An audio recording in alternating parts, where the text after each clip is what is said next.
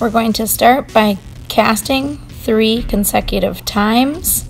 Notice they're keeping their arms nice and straight, leaning over the bar and making sure their hips come off of the bar each time.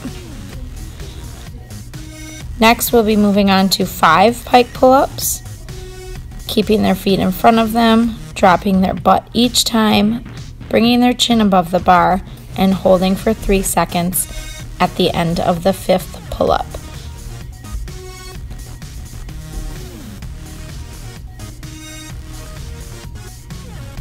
Moving on, we're going to do a glide swing down the ramp. Notice that we're trying to start in a nice tight turtle shape and knock an object over at the end.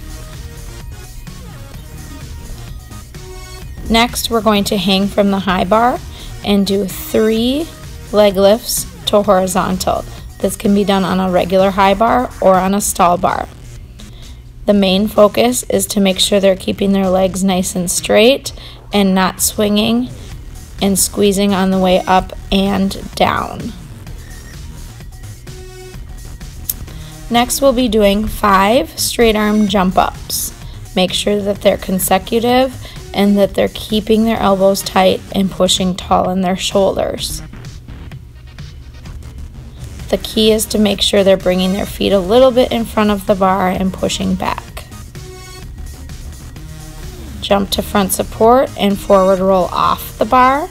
Make sure they push tall and then forward roll and come to their chin if they're getting stronger.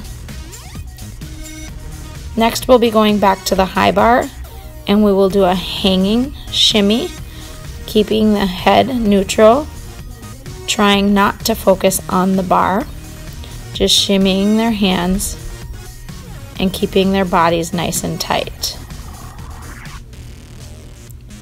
Last, we will be moving on to the pullover at the wall, making sure their chin is above the bar, walking their feet up the wall, and then pushing tall at the end.